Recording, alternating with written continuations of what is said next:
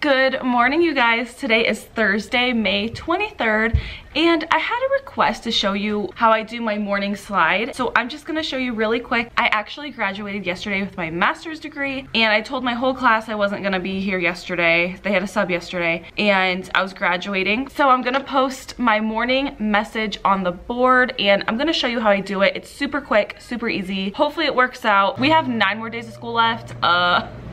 I think 8 more days. I don't even know. Everything's like a hot mess right now. So I am on Google Drive right now, and I have its own little thing called morning message. I pretty much have like a template set up. So for example, here's my Monday.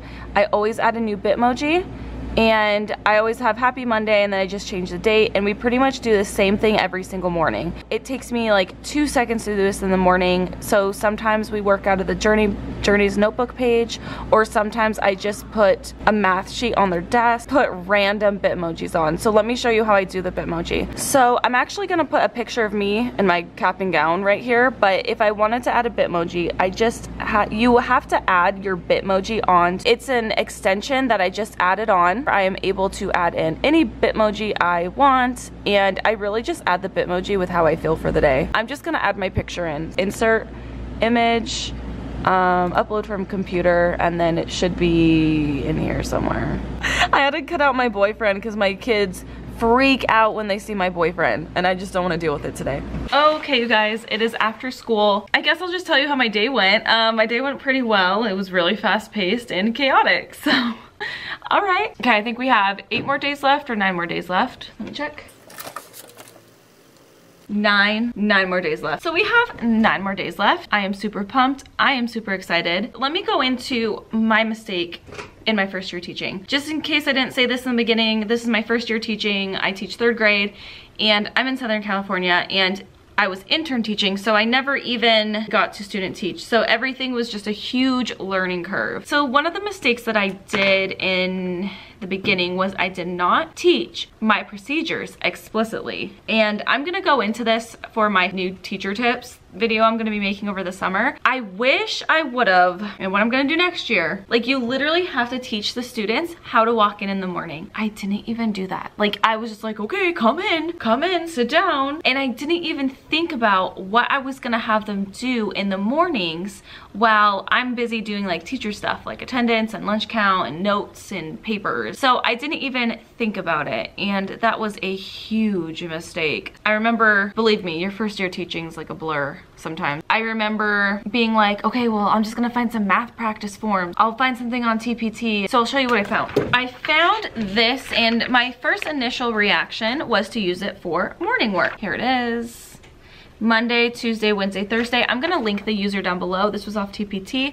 I think it was 20 bucks. Best 20 bucks I ever spent. One, because I actually only used this for morning work one time, and then I'm like, okay, no, this isn't working out. I mean, it could, but I didn't teach the procedure, so it was a hot mess. Instead, I used this for homework. So this is a really good idea for homework. It's a 1 page of math, and it's like a spiral review. It's really awesome, and it goes by quarter, so definitely check that person out if you'd like to down below. So what I should have done and what I will do next year, you literally have to teach your kids how to walk in and look at the board.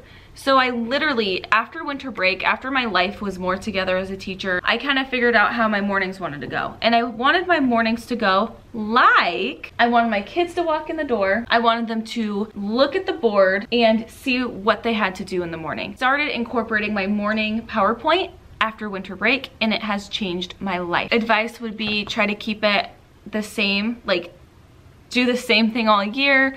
If you change it up, it's really kind of like stressful to try to like teach a new procedure in the middle of the year, but sometimes you just got to do it, and that's what happened to me. Okay, so like I showed you earlier, this was my morning message for today, and it just gives really explicit directions on what to do, and it's the same thing we do every day, but I make sure to include that in my PowerPoint presentation or my Google slide. Unload your backpacks, work on Journey's book volume 2, and I actually usually have a picture of the book I want them to use, because pictures are everything. So for example, look at this one. I always include this picture if they're working out of their Journey's book, which I should have done. And then I always tell them, do not turn in, you're gonna work on the other side tomorrow. The reason why it's a good idea to have morning work is so the kids know exactly what to do. They won't come up and bother you, and they won't be all noisy and crazy because they know what to do. They'll have it on their desk.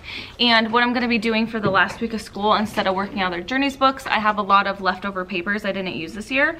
So that's gonna be their morning work, waiting for them on their desk. They work on it and they turn it in. Next year, I think I wanna incorporate some journal writes and some reflections, and I might even like start incorporating that onto the Chromebooks. That's my goal for next year. So we're gonna try that out next year. That'll be fun to do next year, but this year, this is what I do. Thank you guys so much for following me along on my journey. I hope this was helpful to anyone who needed it. Again, it's like when you're a new teacher, you don't even think about the little details like morning work. But I think the best thing is just to have it on your board every morning. Kids know what to do. Do not bother me. You know what to do. That way you can get your stuff done too. Alrighty, thank you guys so much for watching me. I really hope it was helpful, and I'll catch you guys in my next video. Bye.